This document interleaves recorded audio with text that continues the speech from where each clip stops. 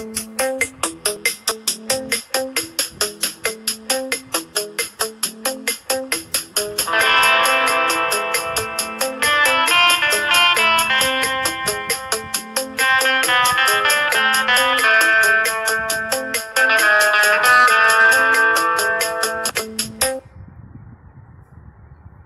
students, in the last classes we have studied about the Indian electricity rules, electrical accessories and different types of wirings.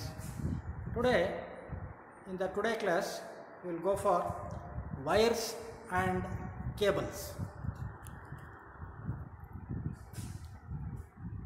In this lesson, we are going to study the definition of wire, cable and conductor, and properties of good conductor, types of conductors, metals used for conductors, standard wire gauge, types of wires or cables according to insulation, a video and an assignment.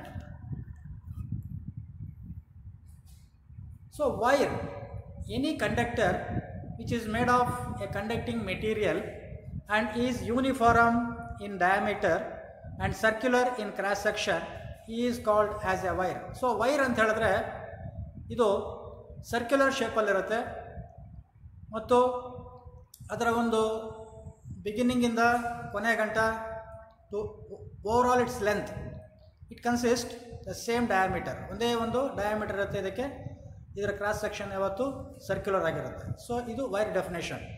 Cable, A wire with insulation around the conductor is known as cable. It also consist 2 or more conductors and along with ಇನ್ಸುಲೇಷನ್ಸ್, they are set to B cable. Cable ಅಂತ ಹೇಳಿದ್ರೆ ಈ cables ಪ್ರತಿಯೊಂದು ಎಕ್ವಿಪ್ಮೆಂಟಲ್ಲಿ ಅಥವಾ ಒಂದು ಅಪ್ಲಯನ್ಸಲ್ಲಿ ಸಿಗುತ್ತೆ, ನಮಗೆ underground ಕೇಬಲ್ಸಲ್ಲೇ ಇರುತ್ತೆ. So ಈ ಒಂದು ವೈರ್ಸ್ ಏನಿದೆ ಇದನ್ನು ನಾವು ಇನ್ಸುಲೇಷನ್ ಹೊಂದಿರುವಂಥ ಒಂದು ಕಂಡಕ್ಟರ್ಸನ್ನು ನಾವು ಕೇಬಲ್ ಅಂತ ನಾವು ಕರಿತೀವಿ. Conductor, A substance which offers low resistance to the flow of electric current is called A conductor. So ಒಂದು ಮೆಟೀರಿಯಲ್ ಅಥವಾ ವಸ್ತು ಕರೆಂಟ್ ಹರಿಯೋದಕ್ಕೆ ಒಂದು ಕಡಿಮೆ ರೆಸಿಸ್ಟೆನ್ಸನ್ನು ಕೊಡುತ್ತೋ ಆ ಒಂದು ಕಂಡಕ್ಟರನ್ನು ವಾಹಕ ಅಂತ ಕರಿತೀವಿ ನಾವು. Almost all pure metals are good conductors of electricity. ಎಲ್ಲ ಲೋಹಗಳು ನಾವೇನು ಬಳಸ್ತೀವಿ ಎಲ್ಲ ಲೋಹಗಳು ಒಳ್ಳೆಯ ಕಂಡಕ್ಟರ್ಸು ಆಗಿರುತ್ತೆ. So properties of good conductors, ಒಳ್ಳೆಯ ಕಂಡಕ್ಟರ್ಸು ಅದರ ಒಂದು ಗುಣ ಏನು ಅಂತ. Number 1, it should be of low cost. ನಾವೇನು ವೈರಿಂಗ್ಗೆ ಅಥವಾ ನಾವು ಎಲೆಕ್ಟ್ರಿಕಲ್ ಸರ್ಕ್ಯೂಟ್ಸ್ಗೆ ವೈರ್ಸನ್ನು ಕೇಬಲ್ಸನ್ನು ಬಳಸ್ತೀವಿ, it should be of low cost. ಆದಷ್ಟು ಇದರ ಒಂದು ಬೆಲೆ ಕಡಿಮೆ ಇರಬೇಕಾಗುತ್ತೆ. ಕಡಿಮೆ ಇದ್ದರೆ ನಾವು ಹೆಚ್ಚಾಗಿ ಈ ಒಂದು ವಸ್ತುಗಳನ್ನ ಅಥವಾ ಈ ಒಂದು ಕಂಡಕ್ಟರ್ಸನ್ನು ಬಳಸ್ಬೋದಾಗಿರುತ್ತೆ. The second point is it should be easily available in the market.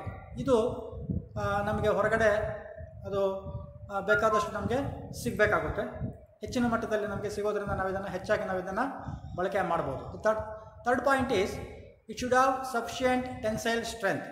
So tensile strength ಅಂತ ಹೇಳಿದ್ರೆ it is a property of A material when it is stretched it should have sufficient strength. ಇದನ್ನು ನಾವು tensile strength ಅಂತ ಹೇಳ್ತೀವಿ. ಒಂದು ವಸ್ತುವನ್ನು ನಾವು ಜಗ್ಗಿದಾಗ ಅಥವಾ ಎಳೆದಾಗ ಅದು ಯಾವುದೇ ಕಾರಣಕ್ಕೆ ಕಟ್ಟಾಗಬಾರ್ದು. ಆ ರೀತಿ ಪ್ರಾಪರ್ಟಿ ನಮ್ಮ ವೈರ್ಸಲ್ಲಿ ಅಥವಾ ಕಂಡಕ್ಟರ್ಸಲ್ಲಿ ಇರಬೇಕಾಗುತ್ತೆ. And fourth point is it should have sufficient mechanical strength. ನಾವೇನು ಕಂಡಕ್ಟರ್ಸನ್ನು ಬಳಸ್ತೀವಿ ವೈರ್ಸಲ್ಲಿ ಇದು ಮೆಕ್ಯಾನಿಕಲಿ ಸ್ಟ್ರೆಂತ್ ಇರಬೇಕು, ಗಟ್ಟಿಯಾಗಿರಬೇಕಾಗುತ್ತೆ. ಸೊ ಹಾಗಾಗಿ point number 5 is it should not be much affected by changing atmospheric conditions. So ಅಟ್ಮಾಸ್ಫಿಯರಲ್ಲಿ ಉಂಟಾಗುವಂಥ ಒಂದು ಬೇರೆ ಬೇರೆ ಒಂದು ವಾತಾವರಣದಲ್ಲಿರುವಂಥ ಶಾಖ ಇರ್ಬೋದು, ಅಥವಾ ಒಂದು ಟೆಂಪ್ರೇಚರ್ ಕಡಿಮೆ ಆಗಿರೋದಿರ್ಬೋದು, ಅಥವಾ ಟೆಂಪ್ರೇಚರ್ ಜಾಸ್ತಿ ಆಗಿರ್ಬೋದು, ಅಥವಾ ಒಂದು ವಿಂಡಲ್ಲಿರೋ ಮಾಯಿಶ್ಚರ್ ಇರ್ಬೋದು. ಇದು ಈ ಒಂದು ಕಂಡಕ್ಟರ್ಸ್ ಮೇಲೆ ಏನೇ ಎಫೆಕ್ಟ್ ಮಾಡಬಾರ್ದು. ಆ ರೀತಿ ಇರುವಂಥ ಒಂದು ಕಂಡಕ್ಟರ್ಸನ್ನು ನಾವು ಸೆಲೆಕ್ಟ್ ಮಾಡ್ಕೋಬೇಕಾಗುತ್ತೆ. ಸೊ ಇದು ಒಂದು ಒಳ್ಳೆ property of A conductor. It should have flexibility. Flexibility means ಈ ಒಂದು ಕಂಡಕ್ಟರ್ಸ್ ಏನಿದೆ ಇದು ಸಿಂಗಲ್ ಸ್ಟ್ಯಾಂಡ್ ಆಗಿದ್ದಾಗ, ಒಂದೇ ಸಾಲಿಡ್ ಕೋರ್ ಇದ್ದಾಗ ಸೊ ಇದು ಏನಾಗುತ್ತೆ ಅಂತ ಹೇಳಿದ್ರೆ ಈಸಿಯಾಗಿ ಅದನ್ನು ನಾವು ಬೆಂಡ್ ಮಾಡೋಕ್ಕಾಗಲ್ಲ, ಅಥವಾ ಕೆಲವಾರು ಒಂದು ಅಪ್ಲಯನ್ಸಸ್ಗೆ ಅಥವಾ ವೆಹಿಕಲ್ಸಲ್ಲಿರೋವಂಥ ವೈರಿಂಗ್ಸ್ಗೆ ಅಥವಾ ಇದನ್ನು ಯಾವುದೋ ಒಂದು ಪೋರ್ಟಬಲ್ ಎಕ್ವಿಪ್ಮೆಂಟ್ಸ್ಗೆ ಈ ಒಂದು ಕಂಡಕ್ಟರ್ಸನ್ನು ನಾವು ಬಳಸೋದಕ್ಕೆ ಆಗೋದಿಲ್ಲ. ಆದಷ್ಟು ನಾವು ಬಳಸೋವಂಥ ಒಂದು ವೈರ್ಸ್ ಏನಿದೆ ಅದು ಫ್ಲೆಕ್ಸಿಬಲ್ ಆಗಿ ಇರಬೇಕಾಗುತ್ತೆ. ಟೈಪ್ಸ್ ಆಫ್ ಕಂಡಕ್ಟರ್ಸ್ ನೋಡಿದಾಗ ಇದರಲ್ಲಿ ಮುಖ್ಯವಾಗಿ ನಾವು ಎರಡು ಥರ ಕಂಡಕ್ಟರ್ಸನ್ನು ನೋಡ್ತೀವಿ. ಒನ್ ಈಸ್ ಬೇರ್ conductor and second one is insulated conductor. So ಬೇರ್ ಕಂಡಕ್ಟರು ಫಿಗರ್ ಕೆಳಗಡೆ ತೋರಿಸಿದ್ದೀವಿ ನಾವು. ಸೊ ಬೇರ್ ಕಂಡಕ್ಟರಲ್ಲಿ ಯಾವುದೇ ರೀತಿ ಇನ್ಸುಲೇಷನ್ ಇರೋದಿಲ್ಲ. ಈ ರೀತಿ ಇರುವಂಥ ಒಂದು ವೈರ್ಸನ್ನು ಅಥವಾ ಈ ಒಂದು ವೈರ್ಗಳನ್ನ ನಾವು ಪೋಲ್ಸ್ ಮೇಲೆ ಅಥವಾ ಟ್ರಾನ್ಸ್ಮಿಷನ್ ಲೈನ್ಸಲ್ಲಿ ನಾವು ಇದನ್ನು ಬಳಸೋದನ್ನು ನೋಡ್ತೀವಿ. ಅದಕ್ಕೆ ಇನ್ಸುಲೇಷನ್ ಬೇಕಾಗಿಲ್ಲ, ಯಾಕೆಂದರೆ ಇದೆಲ್ಲ ಪೋಲ್ಸ್ ಮೇಲೆ ಇರುತ್ತೆ. ನಾವು ಯಾವುದೇ ಕಾರಣಕ್ಕೆ ಇದನ್ನು ನಾವು ಟಚ್ ಮಾಡೋ ಚಾನ್ಸಸ್ ನಮಗೆ ಇರೋದಿಲ್ಲ. So conductors which are covered with insulation are called as insulated cables. So ಮುಖ್ಯವಾಗಿ ಈ ಒಂದು ಇನ್ಸುಲೇಟೆಡ್ ಕೇಬಲ್ಸು ನಾವು ಬಳಸುವಂಥ ಪ್ರತಿಯೊಂದು ಉಪಕರಣದಲ್ಲಿ, ವೈರಿಂಗಲ್ಲಿ, ಪ್ರತಿಯೊಂದು ಜಾಗದಲ್ಲಿ ನಮಗೆ ಬೇಕಾಗುತ್ತೆ. ಇದು ವಿದ್ಯುತ್ತು ಯಾವ ಭಾಗಕ್ಕೆ ಹರಿಬೇಕು ಆ ಭಾಗಕ್ಕೆ ಮಾತ್ರ ಹರಿಸುತ್ತೆ, ಬೇರೆ ಭಾಗಕ್ಕೆ ಹರಿಯೋದನ್ನು ಇದು ತಡೆಯುತ್ತೆ. ಸೊ ಇದನ್ನು ನಾವು ಇನ್ಸುಲೇಟೆಡ್ ಕಂಡಕ್ಟರ್ ಅಂತ ನಾವು ಇದನ್ನು ಕರಿತೀವಿ. So metals used for conductors. ಲೋಹಗಳು, ಯಾವ್ಯಾವ ಲೋಹಗಳನ್ನ ನಾವು ಕಂಡಕ್ಟರ್ಸ್ ಆಗಿ ಬಳಸ್ತೀವಿ ಅಂತ. ಸೊ ನಾವು ಜಾಸ್ತಿ ಬಳಸುವಂಥದ್ದು copper, aluminium. Metals used for conductors ಅಂತ ಹೇಳಿದ್ರೆ copper, aluminium, silver, zinc, galvanised iron, tin, nickel, LED, ಬ್ರಾಸು, ಈ ರೀತಿ ಇರುವಂಥ ಒಂದು ಕಂಡಕ್ಟರ್ಸನ್ನು ನಾವು ಬಳಸ್ತೀವಿ. ಕಾಪರ್ನ ನಾವು ಜಾಸ್ತಿ ಬಳಸ್ತೀವಿ. ಕಾರಣ ಏನು ಅಂತ ಹೇಳಿದ್ರೆ ಇದಕ್ಕಿರುವಂಥ ಒಳ್ಳೆ ಗುಣ, ಒಳ್ಳೆ ಟೆನ್ಸೈಲ್ ಸ್ಟ್ರೆಂತ್ ಇರುತ್ತೆ. ಇದು ನಮಗೆ ಮಾರ್ಕೆಟಲ್ಲಿ ಅವೈಲಬಿಲಿಟಿ ಜಾಸ್ತಿ ಇರುತ್ತೆ. ಕಾಸ್ಟು ಬೇರೆದಕ್ಕೆ ಕಂಪೇರ್ ಮಾಡಿದ್ರೆ ಕಡಿಮೆ ಇರುತ್ತೆ. ಸೊ ಹಾಗಾಗಿ ಎಲ್ಲ ಆಲ್ಮೋಸ್ಟ್ ಆಲ್ ಕಂಡಕ್ಟರ್ಸಲ್ಲಿ, ವೈರ್ಸಲ್ಲಿ, ಕೇಬಲ್ಸಲ್ಲಿ ನಾವು ಕಾಪರನ್ನು, ವೈಂಡಿಂಗ್ಸಲ್ಲಿ ಕಾಪರನ್ನು ನಾವು ಜಾಸ್ತಿ ಬಳಸೋದನ್ನು ನೋಡ್ಬೋದು. ನೆಕ್ಸ್ಟು ಅಲ್ಯೂಮಿನಿಯಮ್ ಟೆನ್ಸೈಲ್ ಸ್ಟ್ರೆಂತ್ ಕಡಿಮೆ, ಇದು ಬೇಗ ಕಟ್ಟಾಗುತ್ತೆ. ಇದು ಜಾಸ್ತಿ ಫ್ಲೆಕ್ಸಿಬಿಲಿಟಿ ಇರೋದಿಲ್ಲ ಇದಕ್ಕೆ. ಸೊ ಹಾಗಾಗಿ ತೂಕ ಕೂಡ ಕಡಿಮೆ ಇರುತ್ತೆ, ರೇಟು ಕಡಿಮೆ ಇರುತ್ತೆ. ಸೊ ಹಾಗಾಗಿ ಅಲ್ಯೂಮಿನಿಯಮನ್ನು ಕೆಲವು ಜಾಗದಲ್ಲಿ ಮಾತ್ರ ನಾವು ಬಳಸೋದನ್ನು ಕಾಣ್ತೀವಿ. ಇನ್ನು silver is A costly metal. ಈ ಮೆಟಲ್ನ ನಾವು ಜಾಸ್ತಿ ಬಳಸೋದಕ್ಕೆ ಸಾಧ್ಯ ಆಗೋದಿಲ್ಲ. ಕಾರಣ ಏನು ಅಂತ ಹೇಳಿದ್ರೆ ಇದರ ಒಂದು ರೇಟ್, ಇದರ ಕೋಟಿಂಗನ್ನು ಮಾತ್ರ ಕೆಲವು ಕಾಂಟ್ಯಾಕ್ಟ್ಸಲ್ಲಿ ಮತ್ತು ಕೆಲವು ವೈರ್ಸ್ ಮೇಲ್ಭಾಗದಲ್ಲಿ ಸಿಲ್ವರ್ ಕೋಟಿಂಗನ್ನು ನಾವು ಮಾಡೋದನ್ನು ನೋಡ್ತೀವಿ.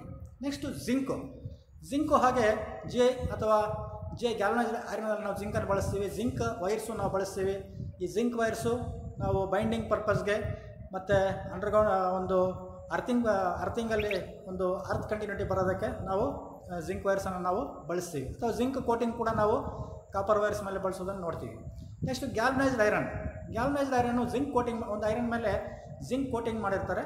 ಸೊ ಈ ಗ್ಯಾಲ್ವನೈಸ್ಡ್ ಐರನ್ ಬಂದ್ಬಿಟ್ಟು ನಾವು ಅರ್ತ್ ವೈರ್ಸಲ್ಲಿ ಅಥವಾ ಪೋಲ್ಸಲ್ಲಿ ಇಂಥ ಕಡೆ ನಾವು ಗ್ಯಾಲ್ವನೈಸ್ಡ್ ಐರನ್ನ ನಾವು ಬಳಸ್ತೀವಿ. ಟಿನ್ ಅನ್ನೋದು ಇದೊಂದು ಲೋಹ. ಈ ಒಂದು ಲೋಹ ಏನಿದೆ ಇದನ್ನು ನಾವು ಕಾಪರ್ ಬೇಗ ಆಕ್ಸೈಡೈಸ್ ಆಗದೇ ಇರಲಿ ಅಂತ ಇದನ್ನು ನಾವು ಕಾಪರ್ ಕಂಡಕ್ಟರ್ಸ್ ಮೇಲೆ ಮಾಡೋದನ್ನು ನೋಡ್ತೀವಿ. ಜೊತೆಗೆ ಸಾಲ್ಡ್ರ್ ಮಾಡುವಾಗ ಈಸಿ ಇರಲಿ, ಕಾಪರ್ ವೈರು ಡೈರೆಕ್ಟಾಗಿ ಸಾಲ್ಡ್ರ್ ಮಾಡಿದ್ರೆ ಸಾಲ್ಡ್ರ್ ಆಗೋಲ್ಲ. ಟಿನ್ ಕೋಟಿಂಗ್ ಇದ್ದರೆ ಭಾಳ ಚೆನ್ನಾಗಿದು ಸಾಲ್ಡ್ರ್ ಆಗುತ್ತೆ. ಸಾಲ್ಡ್ರಿಂಗ್ ಪರ್ಪಸ್ಗೆ ಎಲೆಕ್ಟ್ರಾನಿಕ್ಸಲ್ಲಿ ಕೂಡ ಟಿನ್ ಒಂದು ಲೋಹವನ್ನು ನಾವು ಟಿನ್ ಕೋಟಿಂಗನ್ನು ಬಳಸೋದು ನೋಡ್ತೀವಿ. ನಿಕ್ಕಲ್ ಕೂಡ ಹಾಗೆ ಅದೇ ರೀತಿ ಒಂದು ಪ್ರೊಟೆಕ್ಷನ್ ಕೊಡೋದಕ್ಕೆ, ಕೇಬಲ್ ಕಂಡಕ್ಟರ್ಸ್ಗೆ ಒಂದು ಪ್ರೊಟೆಕ್ಷನ್ ಕೊಡೋದಕ್ಕೆ ನಿಕ್ಕಲ್ ಒಂದು ಪ್ಲೇಟಿಂಗನ್ನು ಬಳಸ್ತೀವಿ. Standard wire gauge. A standard wire gauge, it is an instrument which is used for determining the size of cable. It consists thin circular plate of steel with the numbers of slot on its circumference. Each slot is marked with different numbers. Holes are provided at the end of each slot for removing the wires easily. Standard wire gauge ಅನ್ನೋಂಥ ಒಂದು ಉಪಕರಣ ಅಥವಾ ಒಂದು tool ಏನಿದೆ, ಇದನ್ನು ನಾವು ವೈರ್ನ ಸೈಜನ್ನು ಅಳತೆ ಮಾಡೋದಕ್ಕೆ ಬಳಸ್ತೀವಿ. ಇದರಲ್ಲಿ ಸ್ಲಾಟ್ಸ್ ಇರುತ್ತೆ ಮತ್ತು ಹೋಲ್ಸ್ ಇರುತ್ತೆ. ಸೊ ಪ್ರತಿಯೊಂದು ಸ್ಲಾಟು ಮತ್ತು ಸ್ಲಾಟ್ಗೂ ಅದರದ್ದೇ ಆಗಿರೋಂಥ ಒಂದು ನಂಬರ್ ಇರುತ್ತೆ. ಈ ಒಂದು ಪರ್ಟಿಕ್ಯುಲರ್ ಪ್ಲೇಟಲ್ಲಿ 0 ಇಂದ 36 ಗಂಟೆ ಬರುತ್ತೆ. ಇದು ತಿನ್ನಾಗಿರೋಂಥ ಒಂದು ಸ್ಟೀಲ್ ಪ್ಲೇಟು. ವೈರ್ಸನ್ನು ನಾವು ಸ್ಲಾಟ್ ಮುಖಾಂತರ ಹಾಕಿ ಸೈಜನ್ನು ನಾವು ಇದರಲ್ಲಿ ನಾವು ತಿಳ್ಕೊಬೋದು. ಇನ್ನು ನಾವು ಟೈಪ್ಸ್ ಆಫ್ ಕಂಡಕ್ಟರ್ಸ್ ಹೋದಾಗ ಅದರಲ್ಲಿ ಸಾಲಿಡ್ಡು ಮತ್ತು ಸ್ಟ್ರಾಂಡೆಡ್ಡು. ಸಾಲಿಡ್ ಕಂಡಕ್ಟರ್ಸು ಗಟ್ಟಿಯಾಗಿರುತ್ತೆ, ಈಸಿಯಾಗಿ ಬೆಂಡ್ ಆಗೋದಿಲ್ಲ, ಕರೆಂಟ್ ಮಾತ್ರ ಚೆನ್ನಾಗಿ ಹರಿಯುತ್ತೆ, ಆದರೆ ಇದು ಕಟ್ಟಾಗೋ ಚಾನ್ಸಸ್ಸು ಜಾಸ್ತಿ ಇರುತ್ತೆ. ಸೊ ಇದು ಫ್ಲೆಕ್ಸಿಬಿಲಿಟಿ ಇರೋದಿಲ್ಲ, ಹಾಗಾಗಿ ಇದನ್ನು ಕೆಲವು ಕಡೆ ಮಾತ್ರ ನಾವು ಬಳಸ್ತೀವಿ. ಅದೇ ಸ್ಟ್ಯಾಂಡರ್ಡ್ ಕಂಡಕ್ಟರ್ಸು ಫ್ಲೆಕ್ಸಿಬಿಲಿಟಿ ಒಂದಕ್ಕಿಂತ ಹೆಚ್ಚಿನ ಕೋರ್ಸನ್ನು ಹೊಂದಿರುತ್ತೆ. ಡಿಫ್ರೆಂಟ್ ಸ್ಟ್ಯಾಂಡ್ಸ್ ಇರುತ್ತೆ ಇದರಲ್ಲಿ, 3 ಸ್ಟ್ಯಾಂಡ್ಸು, 7 ಸ್ಟ್ಯಾಂಡ್ಸು, 14 ಸ್ಟ್ಯಾಂಡ್ಸು. ಸೊ ಈ ರೀತಿಯ ಸ್ಟ್ಯಾಂಡ್ಸ್ ಬರುತ್ತೆ. ವೈರ್ಸು ಫ್ಲೆಕ್ಸಿಬಲ್ ಆಗಿರುತ್ತೆ. ಯಾವುದೇ ಜಾಗದಲ್ಲಿ ನಾವು ಇದನ್ನು ಆರಾಮಾಗಿ ನಾವು ಇದನ್ನು ಬಳಸ್ಬೋದು. So types of wires according to insulation. Insulation ಕೂಡ ನಮಗೆ ಇಲ್ಲಿ ಬಹಳ ಮುಖ್ಯ ಆಗುತ್ತೆ. ಯಾವ ಒಂದು ವೈರ್ಗೆ ನಾವು ಇನ್ಸುಲೇಷನ್ ಹಾಕ್ತೀವಿ ಅದನ್ನು ಕೇಬಲ್ ಅಂತ ಕರಿತೀವಿ. ಸೊ ಹಾಗಾಗಿ ನಾವು ಬಳಸುವಂಥ ಕೇಬಲ್ಸನ್ನು ನಾವು ಕ್ಲಾಸಿಫೈ ಮಾಡಿದಾಗ they are set to B VIR cables, ಅಂದರೆ ವಲ್ಕನೈಸ್ಡ್ ಇಂಡಿಯನ್ ರಬ್ಬರ್ ಕೇಬಲ್ಸ್ ಅಂತ. Number 2 CTS cables, cab tyre ಶೀತ್ಡ್ wire ಅಂತ. PVC. Number 3 PVC cable. PVC ಅಂದರೆ ಪಾಲಿ vinyl chloride cable. 4th one is LED ಶೀತ್ಡ್ cable. LED sheath ಅಂತ ಹೇಳಿದ್ರೆ ಒಂದು insulation ಮೇಲೆ LED ಶೀತಿಂಗ್ ಕೊಟ್ಟಿರ್ತಾರೆ. So ಆಕ್ಸಿಡೈಸೇಷನ್ಸು ಅಥವಾ ಒಂದು ಕೆಮಿಕಲ್ಸು ಏನು ಎಫೆಕ್ಟ್ ಆಗದೆ ಇರಲಿ ಅಂತ ಅನ್ನೋ ಉದ್ದೇಶಕ್ಕೆ ಲೆಡ್ ಶೀತಿಂಗ್ ಇರುತ್ತೆ. ಸೊ ಇದನ್ನು ಕೆಲವು ಕಡೆ ಬಳಸೋದನ್ನು ನಾವು ನೋಡ್ತೀವಿ. ಇನ್ನು ವೆದರ್ ಪ್ರೂಫ್ ವೈರ್ಸು ಸಾಮಾನ್ಯವಾಗಿ ಪೋಲಿಂದ ಮನೆಗಂಟ ಬರುವಂಥ ವೈರ್ ಏನಿರುತ್ತೆ ಅದು ಇನ್ಸುಲೇಟೆಡ್ ಆಗಿರಬೇಕಾಗುತ್ತೆ. ಜೊತೆಗೆ ವೆದರ್ಲಿರುವಂಥ ಒಂದು ವೇರ್ ಆ್ಯಂಡ್ ಟೇರ್ಸನ್ನು ತಡಿಬೇಕಾಗುತ್ತೆ. ಅಟ್ಮಾಸ್ಫಿರಿಕ್ ಕಂಡೀಷನ್ಸನ್ನು ಅದು ವಿಸ್ಟ್ಯಾಂಡ್ ಮಾಡ್ಕೋಬೇಕಾಗುತ್ತೆ. ಹಾಗಾಗಿ ವೆದರ್ ಪ್ರೂಫ್ ವೈರ್ಸನ್ನು ನಾವು ಪೋಲ್ಸಿಂದ ಮನೆ ಮೀಟ್ರ್ ಗಂಟ ಬಳಸೋದನ್ನು ನಾವು ನೋಡ್ತೀವಿ. Next flexible cable. Flexible cable flexible ಆಗಿರುತ್ತೆ. ಇದನ್ನು ಉಪಕರಣಗಳಿಗೆ ಅಥವಾ ಲ್ಯಾಂಪ್ಸ್ಗೆ ನಾವು ಕನೆಕ್ಷನ್ಸ್ ಕೊಡೋದಕ್ಕೆ ನಾವು ಇದನ್ನು ಬಳಸ್ತೀವಿ. ಇನ್ನು ಅದನ್ನು ಬಿಟ್ಟರೆ ಇನ್ನು ಅಂಡರ್ಗ್ರೌಂಡ್ ಕೇಬಲ್ಸ್ ಅಂತ ಬರುತ್ತೆ. ಅಂಡರ್ಗ್ರೌಂಡ್ ಕೇಬಲ್ಸು ಇದನ್ನು ನಾವು ಭೂಮಿಯಲ್ಲಿ ಹಾಕ್ತೀವಿ. ಯಾವಾಗ ಪೋಲ್ಸನ್ನು ಹಾಕೋದಕ್ಕೆ ಸಾಧ್ಯ ಆಗೋದಿಲ್ಲ ಆ ಜಾಗದಲ್ಲಿ ನಾವು ಅಂಡರ್ಗ್ರೌಂಡ್ ಕೇಬಲ್ಸನ್ನು ನಾವು ಬರ್ತೀವಿ. ಇದರಲ್ಲಿ ಸಿಂಗಲ್ ಕೋರು, 2 ಕೋರ್, 3 ಕೋರ್, 4 ಕೋರ್ ಈ ರೀತಿ ನಮಗೆ ಡಿಫ್ರೆಂಟ್ ಕೋರ್ಸ್ ಇರುವಂಥ ಒಂದು ಕೇಬಲ್ಸ್ ಬರುತ್ತೆ. So VIR wires. VIR means vulcanized Indian rubber. It consists of copper conductor covered with insulation layer of vulcanized Indian rubber. Rubber ಅನ್ನೋದು rubber is a good insulator and it also resists the water contents flow through it. So ನೀರಿನಂಶ ಈ ಒಂದು ರಬ್ಬರಿಂದ ಒಳಕ್ಕೆ ಹೋಗೋದಿಲ್ಲ. ಈ ಒಂದು ವಲ್ಕನೈಸ್ಡ್ Indian rubber ವೈರ್ಸಲ್ಲಿ ಒಂದು rubber insulation ಆದಮೇಲೆ ಒಂದು ಕಾಟನ್ ಇನ್ಸುಲೇಷನ್ ಇರುತ್ತೆ. ಕಾಟನ್ ಇನ್ಸುಲೇಷನ್ ಕೊಡೋ ಉದ್ದೇಶ ಏನಪ್ಪ ಅಂತ ಹೇಳಿದ್ರೆ ಇದು ಮಾಯಿಶ್ಚರನ್ನು ಅಬ್ಸರ್ವ್ ಮಾಡ್ಕೊಳ್ಳುತ್ತೆ. ಅದ್ರ ಮೇಲೆ ಕಾಟನ್ ಬ್ರೇಡಿಂಗ್ ಆಗಲಿ ಅಥವಾ PVC ಒಂದು ಲೇಯರ್ ಆಗಲಿ ಇರುತ್ತೆ. Next wire is CTS R TRS wire. CTS means cab tire sheathed or TRS tough rubber sheathed. These wires consist vulcanized Indian rubber insulation and also ಒಂದು ರಬ್ಬರ್ ಇನ್ಸುಲೇಷನ್ ಟಫ್ ಆಗಿರುವಂಥ ಒಂದು rubber insulation ಇರುತ್ತೆ. The insulation layer is covered by layer made up of tough rubber sheath covering. This covering is very hard and protects the wire from moisture and provides ಒಳ್ಳೆ mechanical strength ಇರುತ್ತೆ. ಆ ಒಂದು rubber insulation ಮೇಲ್ಗಡೆ PVC ಅಥವಾ ಬೇರೆ ರೀತಿ ಇನ್ಸುಲೇಷನ್ಸನ್ನು ಬಳಸಿರೋದನ್ನು ನೋಡ್ಬೋದು. ಈ ರೀತಿ ಇರುವಂಥ ಒಂದು CTS ವೈರ್ಸನ್ನು ನಾವು ಬ್ಯಾಟನ್ ವೈರಿಂಗಲ್ಲಿ ಜಾಸ್ತಿ ಬಳಸ್ತೀವಿ. ಆ್ಯಂಡ್ ನೆಕ್ಸ್ಟ್ ವೈರ್ಸು ಬಹಳ ಪಾಪ್ಯುಲರ್ ಆಗಿರುವಂಥದ್ದು they are said to be PVC wires. PVC means polyvinyl chloride. These wires consist of a conductor over which an insulation layer is made up of polyvinyl chloride. ಇದು single insulation ಮಾತ್ರ ಇರುತ್ತೆ. So these wires cannot resist much heat and they have relatively low melting point. So they are not used in hot places and also these wires are not used with heating appliances. Heating appliances ಬಿಸಿ ಬರುವಂಥ ಉಪಕರಣಗಳಲ್ಲಿ ನಾವು ಈ ವೈರ್ಸನ್ನು ಬಳಸೋಕ್ಕೆ ಸಾಧ್ಯ ಆಗೋದಿಲ್ಲ. ಕಾರಣ ಏನಂದರೆ ಬಹಳ ಒಂದು ವೈರ್ ಇನ್ಸುಲೇಷನ್ ಫ್ಲೆಕ್ಸಿಬಲ್ ಆಗಿರುತ್ತೆ. ಜೊತೆಗೆ ಹೀಟ್ಗೆ ಬಹಳ ಬೇಗ ಇದು ಕರಗುತ್ತೆ. PVC wires are available in almost all colours. ಈ ಒಂದು PVC ವೈರ್ಸಲ್ಲಿ ನಮಗೆ ಬೇಕಾಗಿರುವಂಥ ಒಂದು ಕಲರ್ಸ್ ಏನಿದೆ ಡಿಫ್ರೆಂಟ್ ಕಲರ್ಸಲ್ಲಿ ಸಿಗುತ್ತೆ. ಹಾಗಾಗಿ ವೈರಿಂಗ್ಸ್ ಮಾಡುವಂಥ ಸಂದರ್ಭದಲ್ಲಿ ನಾವು ವೈರ್ಸನ್ನು ಒಂದು ಕಲರ್ಸನ್ನು ಐಡೆಂಟಿಫೈ ಮಾಡೋದಕ್ಕೆ, ಕಲರ್ ಕೋಡನ್ನು ಕೊಡೋದಕ್ಕೆ, ಫೇಸು, ನ್ಯೂಟ್ರಲ್ಲು, 3 ಫೇಸಸ್ಸು ಮತ್ತು ಅರ್ತ್ ವೈರ್ಸನ್ನು ತಿಳ್ಕೊಳ್ಳೋದಕ್ಕೆ ನಮಗೆ ಈಸಿ ಇರುತ್ತೆ. As per the Indian electricity rule ನಾವು ಡಿಫ್ರೆಂಟ್ ಕಲರ್ಸ್ ಆಫ್ ವೈರ್ಸನ್ನು ನಾವು ಬಳಸಬೇಕಾಗುತ್ತೆ. ನಾವು ಈಗ ಮಾಡೋ ಎಲ್ಲ ಒಂದು ವೈರಿಂಗ್ಸಲ್ಲಿ, ಕಾಂಡ್ಯೂಟ್ ವೈರಿಂಗ್ಸಲ್ಲಿ, ಸರ್ಫೇಸಲ್ಲಿ ನಾವು ಸಾಮಾನ್ಯವಾಗಿ ಈ ಒಂದು ಫ್ಲೆಕ್ಸಿಬಲ್ ಕಾಪರ್ ವೈರ್ಸನ್ನು ಬಳಸ್ತೀವಿ. ಇದರಲ್ಲಿ 1.5 square mm, 2.5 square mm, 4 square mm, 10 square mm ಈ ರೀತಿ ಬರುತ್ತೆ. Depending upon the current carrying capacity. Current ಹರಿಯೋ ಒಂದು ಇದ್ರ ಮೇಲೆ ಈ ಒಂದು ವೈರ್ನ ಸೈಜು ಡಿಪೆಂಡ್ ಆಗುತ್ತೆ. Next is weather proof wire. So ಆಚೆಗಡೆ ಹಾಕುವಂಥ ಒಂದು ವೈರು ಇದು ವೆದರ್ನ ತಡಿಬೇಕು. 1 ಅಥವಾ 2, 3 ಇನ್ಸುಲೇಷನ್ಸ್ ಇರುತ್ತೆ. ಸೊ ಕಂಡಕ್ಟರ್ ಆದಮೇಲೆ ಬರುವಂಥ ಒಂದು ಇನ್ಸುಲೇಷನ್ನು ಮತ್ತು ಅದ್ರ ಮೇಲೆ ಇನ್ನೊಂದು ಇನ್ಸುಲೇಷನ್ನು. ಈ ಇನ್ಸುಲೇಷನ್ನು ಯಾವುದೇ ಕಾರಣಕ್ಕೆ ಯಾವುದೇ ಒಂದು ಮಾಯಿಶ್ಚರು ಕಂಡಕ್ಟರ್ಗೆ ಹೋಗದಿರ ತಡೆಯುತ್ತೆ. ಮತ್ತು ಇದು ಈ ವೈರ್ಸು ಬಿಸಿಯನ್ನು ಕೂಡ ಇದು ವಿಸ್ಟ್ಯಾಂಡ್ ಮಾಡ್ಕೊಳ್ಳುತ್ತೆ. ಹಾಗಾಗಿ ವೆದರ್ ಪ್ರೂಫ್ ವೈರ್ಸನ್ನು ನಾವು ಮನೆಯ ಹೊರಭಾಗದಲ್ಲಿ ನಾವು ಬಳಸಬೇಕಾಗುತ್ತೆ. ಇದನ್ನು ವೆದರ್ ಪ್ರೂಫ್ ವೈರ್ಸ್ ಅಂತ ಕರೀತೀವಿ. And next is flexible wires. These flexible wires consist PVC insulation available in different sizes. ಇದನ್ನು ಸಿಲ್ಕ್ ವೈರ್ ಅಂತ ಕೂಡ ಕರೀತಾರೆ. ಸೊ ಇದು ಎರಡು ಕಂಡಕ್ಟರ್ಸನ್ನು ಅಥವಾ 2 ವೈರ್ಸನ್ನು ಟ್ವಿಸ್ಟ್ ಮಾಡಿರ್ತಾರೆ. ಸೊ ಇದನ್ನು ಫ್ಲೆಕ್ಸಿಬಲ್ ವೈರ್ಸ್ ಅಂತ ಹೇಳ್ತೀವಿ. ನಮ್ಮ ಹೋಮ್ ಅಪ್ಲಯನ್ಸಸ್ಗೆ, ಲೈಟ್ಸ್ಗೆ ಮತ್ತು ಹಲವಾರು ಕಡೆ ಸೀಲಿಂಗ್ ಫ್ಯಾನ್ಗಳಿಗೆ ನಾವು ಇದನ್ನು ಕನೆಕ್ಷನ್ಸ್ ಕೊಡೋದಕ್ಕೆ ನಾವು ಫ್ಲೆಕ್ಸಿಬಲ್ ವೈರ್ಸನ್ನು ಬಳಸ್ತೀವಿ. And next is underground cable. So cable ಅಂತ ಹೇಳಿದ್ರೆ ಅದು ಕಂಡಕ್ಟರ್ ಸುತ್ತಲೂ ಇರೋಂಥ ಒಂದು ಇನ್ಸುಲೇಷನ್. ಕೇಬಲ್ಗೆ ಕಂಡಕ್ಟರ್ ಮಧ್ಯಭಾಗದಲ್ಲಿ ಕಂಡಕ್ಟರ್ ಇದ್ದರೆ ಹೊರಭಾಗದಲ್ಲ ಇಲ್ಲಿ ಇನ್ಸುಲೇಷನ್ಸ್ ಇರುತ್ತೆ. ಸೊ ಮುಖ್ಯವಾಗಿ ಈ ಒಂದು ಅಂಡರ್ಗ್ರೌಂಡ್ ಕೇಬಲ್ ನೋಡಿದಾಗ ಮಧ್ಯಭಾಗದಲ್ಲಿರುವಂಥ ಒಂದು ಪಾರ್ಟ್ ಬಂದುಬಿಟ್ಟು conductor is made up of either copper R aluminium. ಅದಾದಮೇಲೆ ಒಂದು ಇನ್ಸುಲೇಷನ್ ಇರುತ್ತೆ.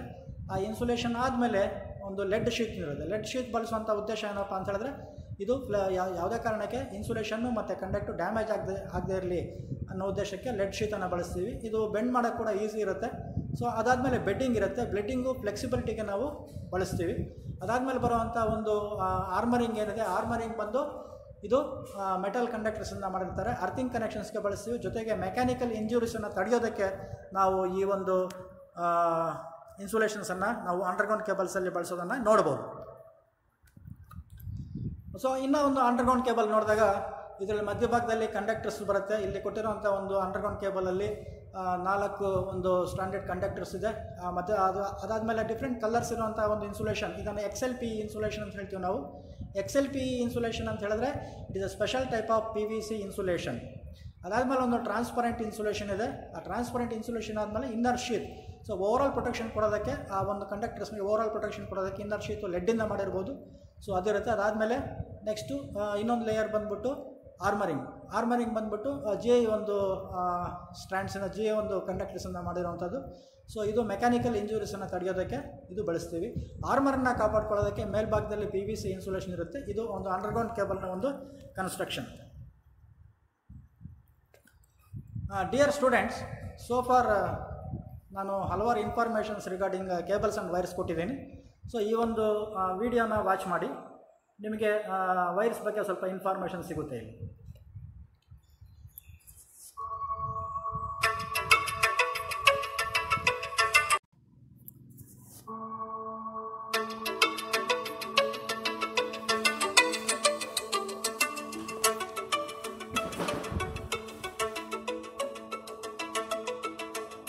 In a wire or cable, the conductor is responsible for doing the main job, moving electricity, energy, or signals from one point to another. The conductor is located at the center of the cable, and it's what all the other layers of the cable work around to protect. Metals are generally conductive, but some metals are better suited for this task than others. Silver, copper, aluminum, nickel, and tin are some of the most common metals used in conductors, and each has its own advantages and disadvantages. Aluminum is one popular conductor. It's lightweight and affordable and can be used in a wide range of projects.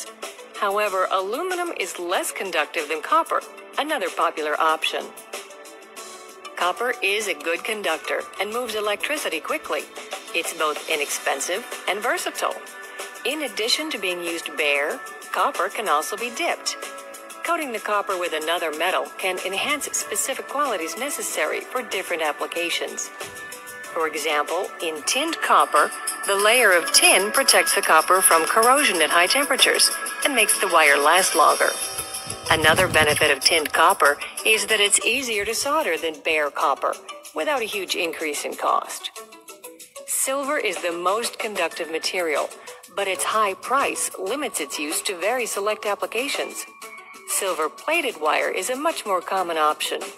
It's less expensive than using silver alone, and it still provides many of the excellent conductive qualities of silver.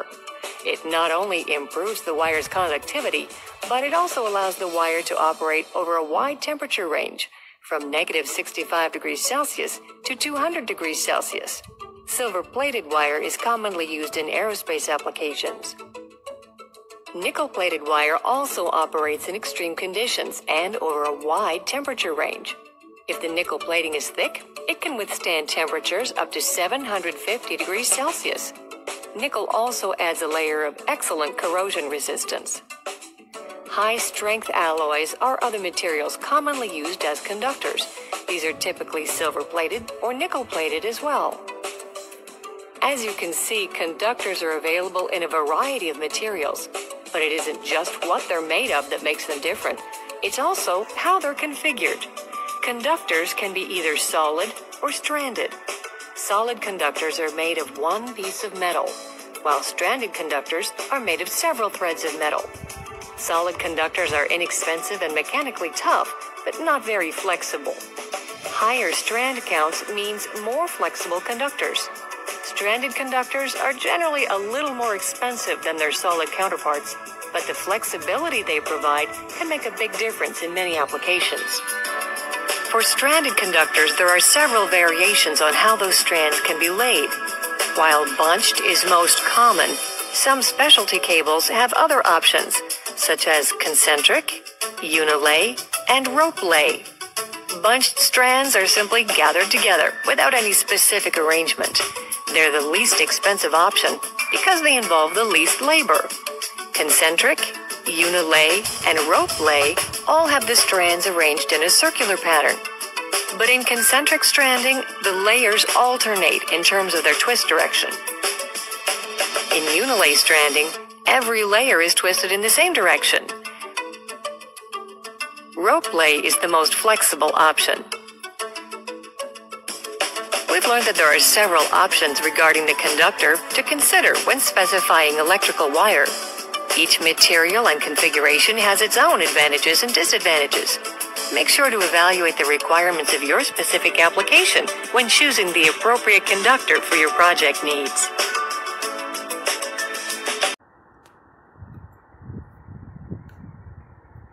Construction of underground cable.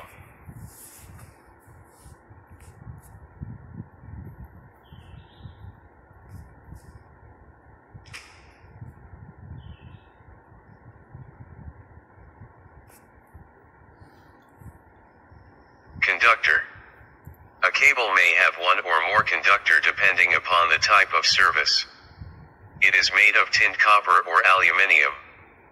The conductors are usually stranded to provide flexibility of the cable. Insulation. Each conductor is provided with a suitable thickness of insulation, the thickness of insulation layer depending upon the voltage grade. Some insulating materials are impregnated paper, varnished cambric rubber mineral compound. Lead sheath. It is used to protect the cable from moisture, gases, acid, or other damages. Bedding. Bedding is used to protect the lead sheet against corrosion and mechanical injury. It is made by jute or Heschel tape. Armoring. Over the bedding, armoring is provided, which consists of one or two layers of galvanized steel wire, or steel tape. It is used to protect the cable from mechanical injury at laying and handling time. Serving. It is the layer of fiber material which protect armoring from atmospheric condition.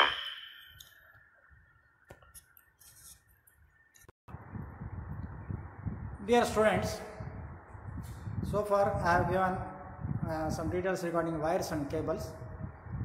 So you have to answer these questions and send it to me through the WhatsApp. They are said to be: 1. Define wire and cable. Cable ಮತ್ತೆ wire ಅಂದರೆ ಏನು ಅಂತ ಅದನ್ನು define ಮಾಡಬೇಕು ನೀವು. Second point is, which conductors are flexible and why? Solid conductors flexible ಆಗಿರುತ್ತಾ ಇಲ್ಲ standard conductors flexibility ಆಗಿರುತ್ತೆ, ಅಥವಾ ಅವ್ನು ಯಾವ ರೀಸನಿಂದ ಅದು ಫ್ಲೆಕ್ಸಿಬಲ್ ಆಗಿರುತ್ತೆ, ಏನಕ್ಕೆ ಯೂಸ್ ಆಗುತ್ತೆ ಅಂತ ನೀವು ಅದನ್ನು ತಿಳಿಸ್ಬೇಕಾಗುತ್ತೆ. ಮೂರನೇ question is what are the good properties of conductor. ಒಂದು ಕಂಡಕ್ಟರ್ ಆಗಿರಬೇಕು ಅಂತ ಹೇಳಿದ್ರೆ ಅದಕ್ಕೆ ಯಾವ್ಯಾವ ಗುಣಗಳಿದ್ದರೆ ಅಥವಾ ಏನೇನು ಲಕ್ಷಣಗಳು ಅದಕ್ಕೆ ಇರಬೇಕು ಅದನ್ನು ನೀವು ತಿಳಿಸ್ಬೇಕಾಗುತ್ತೆ, ಬರೀಬೇಕಾಗುತ್ತೆ. ನಾಲ್ಕನೇ question, what is the use of PVC wires in house wiring. ಸಾಮಾನ್ಯವಾಗಿ ನಾವು ಇವಾಗ ಎಲ್ಲ ಒಂದು ವೈರಿಂಗ್ಸಲ್ಲಿ ಅಥವಾ ಎಲ್ಲ ಒಂದು ಜಾಗದಲ್ಲಿ ನಾವು PVC ವೈರ್ಸನ್ನು ಜಾಸ್ತಿ ಬಳಸ್ತೀವಿ, ಅದಕ್ಕೆ ಏನು ಕಾರಣ ಅದನ್ನು ನೀವು ತಿಳಿಸ್ಬೇಕಾಗುತ್ತೆ. And so thank you very much.